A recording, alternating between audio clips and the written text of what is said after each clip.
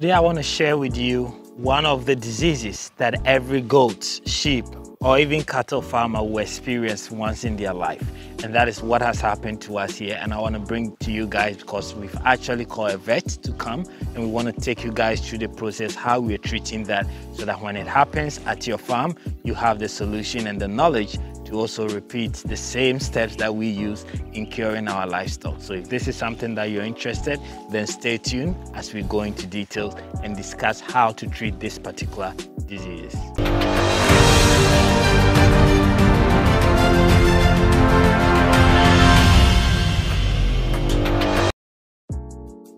Welcome back, guys. So as a farmer, you always want to, prevent diseases and outbreaks from happening at your farm. As the saying goes, prevention is definitely better than cure.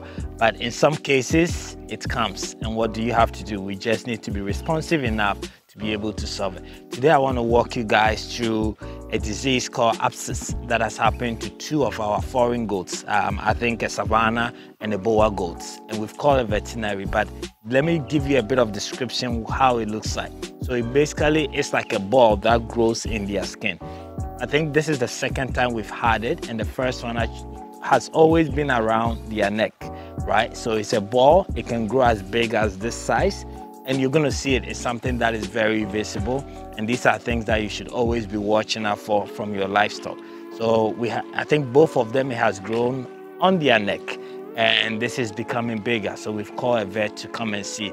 He needs to check whether it contains liquid or not, but I'm sure he will need to cut it to be able to heal them. And he's coming, so I want to keep you guys informed, and let's wait for him. As he comes, we're going to take you guys through the process on how we are preventing it. As I said in the beginning, this disease can happen to anybody. It's caused by a bacteria, and in case it happens to you, you have a solution for it. So let's head to the farm and speak to this vet and learn how he's treating it so that you guys can have the information to yourself as well.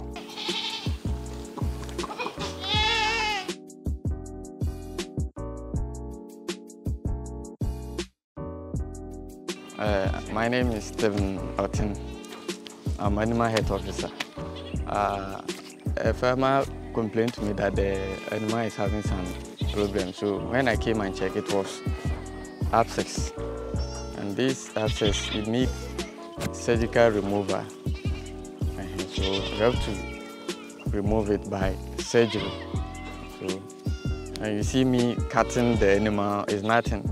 I just want to remove that particular thing from there. It's abscess, and this abscess is like, the food is like condensed milk.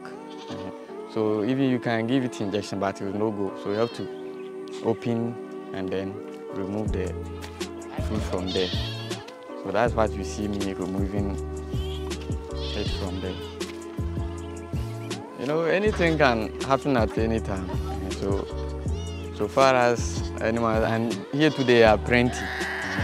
So when they are fighting, one can use their horn to puncture the other, or bacteria can cause it. So even if you are doing injection and you didn't take care, it can cause this abscess. This condition, I have noticed one.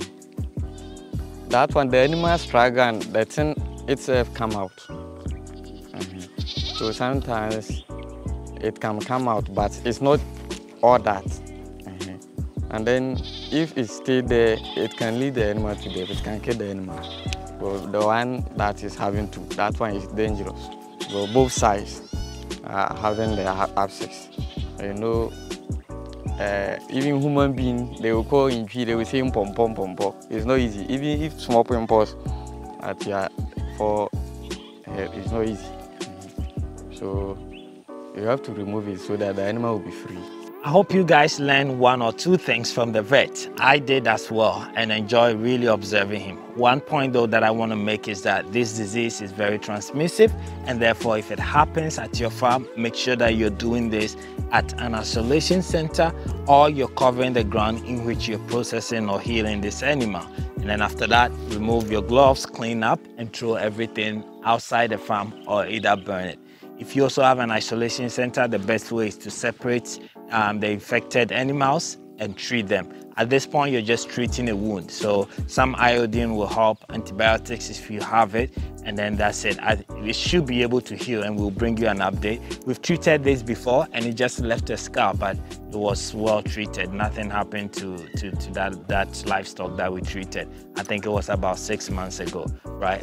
So I guess you guys find this video useful. Let me know in the comment below if you have any suggestions, if you've done this before, or if this is totally new to you. And thank you so much for sticking around. We'll see you again.